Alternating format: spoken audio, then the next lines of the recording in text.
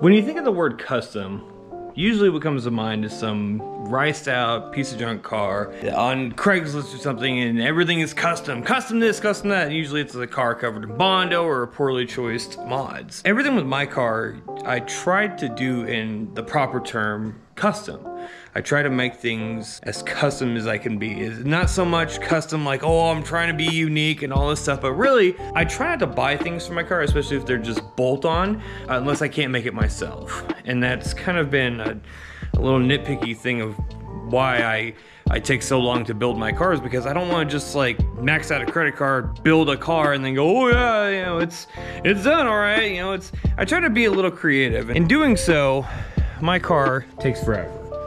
You know, everything is not perfect. I've redone probably this engine bay 4 times since I've owned it, and I'm still not done with it. I am kind of at a point of where I'm okay with it, but it's fine for now. So custom is definitely an interesting word, and custom is going to be today's project. So if you like this video, comment, subscribe down below. Go ahead and hit that little bell icon to let you guys know every time I do post a video. I am trying to post at a consistent schedule of at least 1 video a month right now. I'm gonna try to bump it up and maybe try something new this video and make it like a 2-parter or something. So if you guys like that, absolutely let me know down in the comments, you know, and if you like these little cliffhangers, let me know. So see what today's activities are about. Today, we're actually gonna work on the Datsun. I have some stuff I wanna do. I wanna cut the trans tunnel today. I need to cut out this section of my trans tunnel so that way I can actually get a proper reading of the front of the differential to find out if I got the right angle to get the working angles correct between the end of the tail shaft and the differential itself. Unfortunately, I do have to cut all of this out because the drive shafts can go through it anyways, but we'll make a new one when it comes to that time. Let's get to it.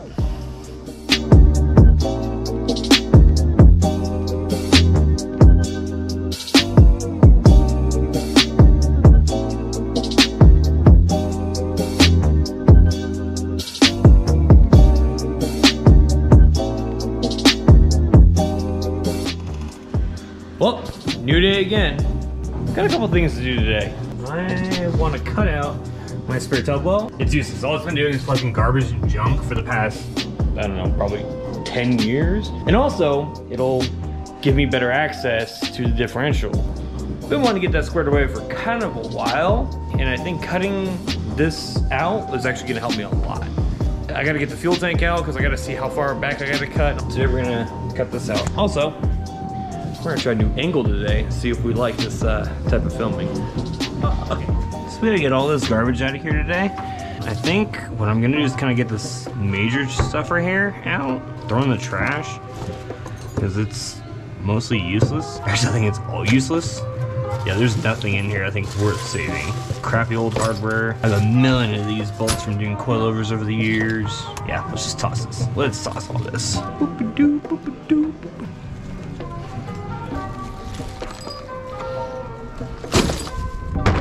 Okay, this old guy can get out of here now. It's a pile of crap.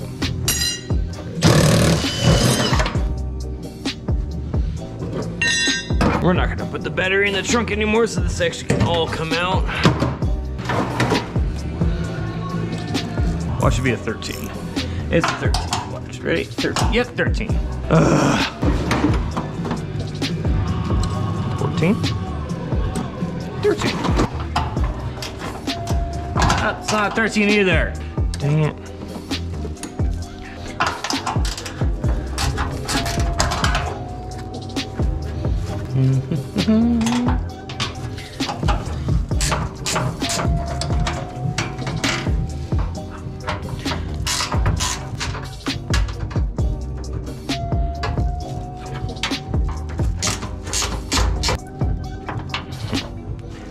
Alright, that's good.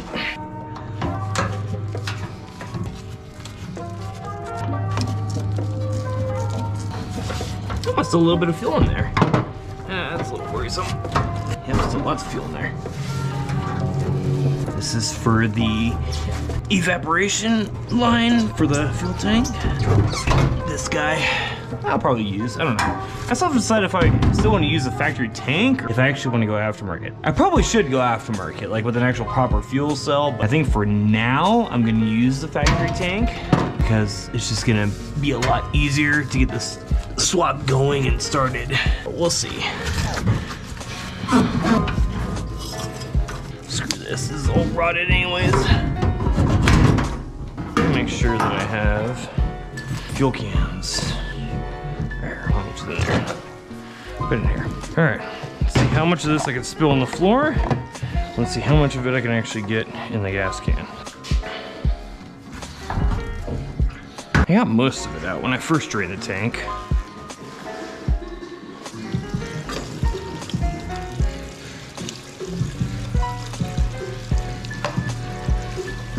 Okay, so now that we got the fuel tank out of here, we actually have a lot of room to work with, and I actually really want to trim all this guy out and get it completely out of the trunk.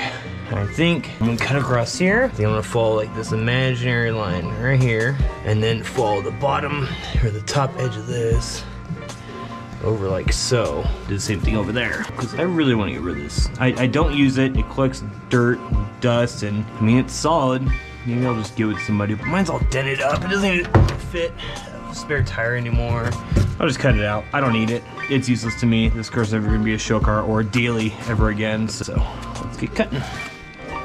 Well, I trimmed it. I lost the footage, but I trimmed it. So that was awesome. We got it cut out. You know, this is all taken care of, and now I wanna mess with the differential and get the angles correct, so now we can go from there. See how much more room I have? It's so pretty. Okay, you're actually recording this time? All right, good. Jesus, that sucked. Lost a lot of footage there. Wasn't too happy about that. Well, I cut a hole. The other pieces over there. Somewhere. Over the rainbow. Somewhere. Anyways, so let's get back to what we were doing, which is a 17 mil.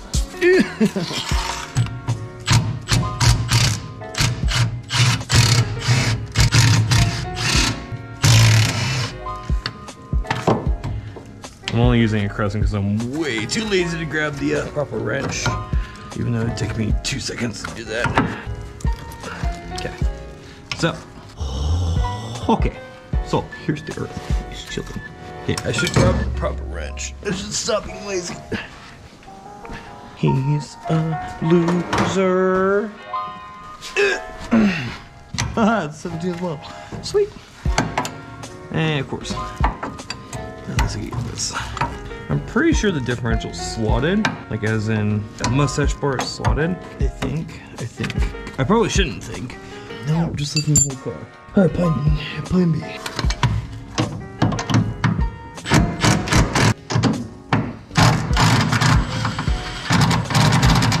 Huh, that's weird. I dropped that down a lot. Like a lot. Like I'm kind of worried a lot. Like I wonder if the cross member's been fighting it. I might have to modify my mustache bar. I want to check something. Go like this. Dude, the whole cross. Okay, well, I guess it is a soft mount, so that makes sense. I wonder, I should measure the diff right now. Okay, so as of right now, we have 2 degrees. I have the crank position set to 85.6, so we'll check that again. 87.6. That makes sense. The 2 degrees from the car, like this, 87.6. Okay. The differential needs to be at 87.6. Really close to it. It says it is. So that's 87.8. So, okay, so that means that I actually need to. So that means I actually need to make a giant spacer, which sucks. It means this whole thing is gonna drop down. Oh, this is poopy. Okay, I figured out what exactly I'm gonna do. I have been sitting here in my little trunk of freedom, thought. I don't know. I think I figured out how I'm gonna tackle this. So my differential needed to be tilted back a couple degrees. But when doing so, after figuring out how it needed to be done and everything and which way it needed to move and getting the measurements, I realized that the back end needed to come down about 1/2 inch, which doesn't sound like much. But when your car is as slammed as I am, that 1/2 inch matters. It's gonna hit the ground. The differential itself is gonna hit the ground, as well as the fact that it's gonna bring the axles themselves down as well. So sitting there, I was like, man, do I wanna do an entire crossmember section section and bring the entire cross member and differential up. I sat there and thought about it for about an hour. Finally figured out that I think I can get away with just modifying the existing cross member for this differential, because it seems pretty easy, at least like the layout of the tabs and everything. I was like, well, I could easily modify it and actually bring the differential itself up. Cross member, leave it alone, so that way, with it being slimmed, you know, my wheels are still cambered and everything, but at least my axles will be more straight lined when it is slammed. And I think that's what we're gonna do. So right now, I'm actually gonna start cutting up all this sheet metal so we can get a better view of what's going on, and it'll be easier for me to fabricate the new rear crossover. So let's get to it.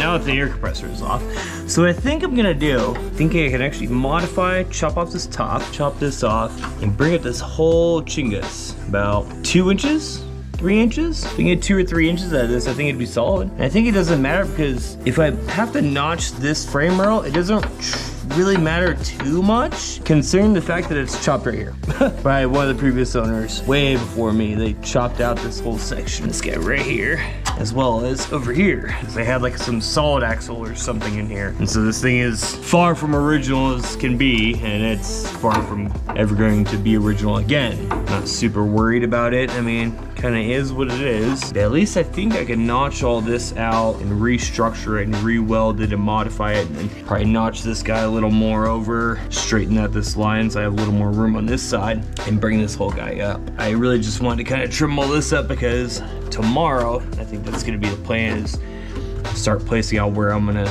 or how I'm gonna do this. So we'll see you tomorrow.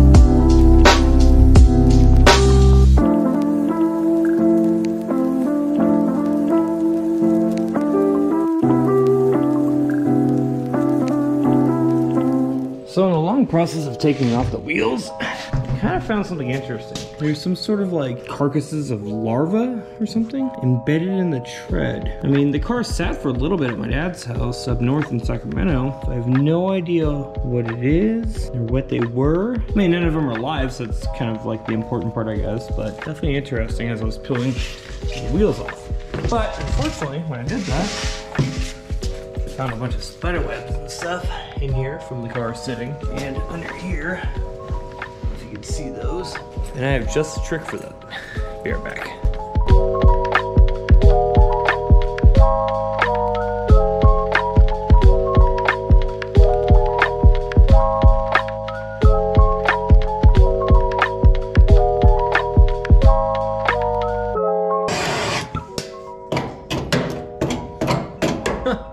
Oops.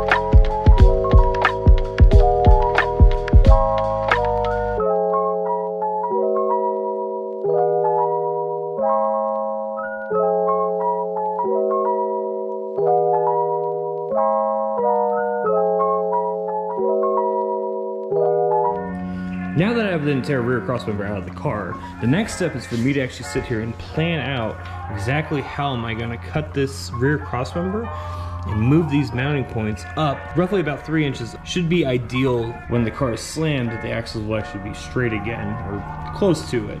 Even if they're down a little bit, that's a lot better than, you know, the 45-degree angle that they were before. I'm gonna think about this for the night. I'm actually gonna kind of go through and look at this more thoroughly, and I think tomorrow is when we're gonna start cutting this up and figuring out what's the best approach for this. So we'll see you tomorrow.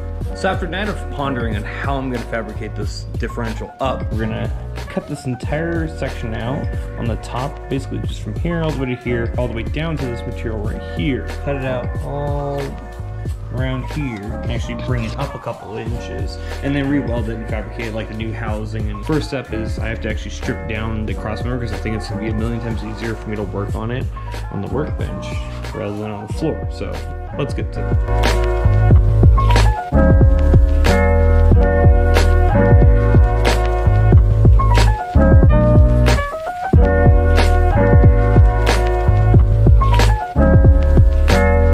So now that we have the crossmember all disassembled, we can now take a better look at it and see what's going on as far as what we're gonna be dealing with. These pieces aren't straight, which I actually didn't know. After we remove these pieces from the main crossmember, I think we're gonna have to modify them and flatten them out so I can actually make the piece that's gonna hold it above. So I think from now, I'm gonna take some measurements, write them down, start making a blueprint, and then maybe tonight or maybe tomorrow, we'll start actually cutting this up and getting it ready. So.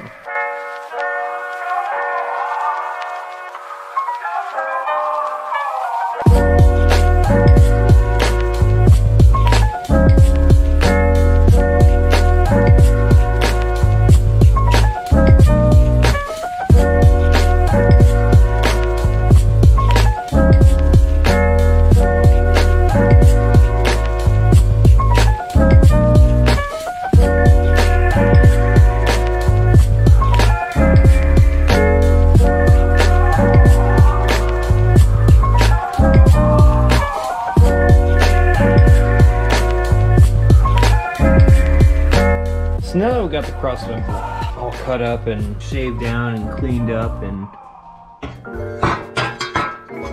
ready for us to kind of take a look and see what we need to do, I think the next step is going to be, I think the placement's going to be roughly there. So the differential is going to be that much higher than it was before, which is roughly 3.5 inches. I mean, I'm kind of eyeballing it right now. With it being 3.5 inches, when my control arms are actually compressed all the way at its lowest setting, the axle should be relatively flat, if not maybe point up just a little bit, but nothing compared to what it was before, which is dang near at a 45-degree angle. And these old axles really aren't good for much of anything anymore, and they will get upgraded eventually.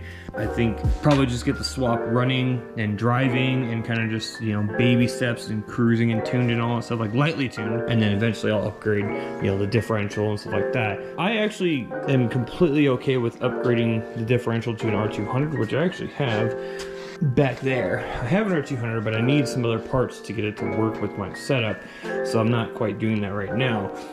So right now, I need to trim all this up, kind of clean it all up, and kind of get ready. I'm gonna take it where I want it to be, and then from there, I think I'm gonna set all the angles and do all the nerdy calculations and stuff, which is kind of boring. It's a lot of tedious work. And from there, we'll start building a piece to surround it and block out the giant gap underneath, as well as it'll support this piece itself. So I think I'm gonna call it a night. We got a lot of progress done, and I think we'll continue this on later. So, real quick, I want to give a huge shout out to you guys and all of you supporters out there, new subscribers and everything. If you guys like this video, please let me know down in the comments. I really just want to give a big shout out and thank you to all of you for the support that you've been giving me. I know we just hit 150 subscribers, which may not sound like a lot, but to me it's a big deal. And without you guys, I wouldn't have the motivation or the push and drive to finish working on my car. Stay tuned for part 2. That will be coming out hopefully a lot sooner than the gap between this video and the last one. So let me, once again, thank you guys for the support. Love you guys, and I'll see you on the next one. Later.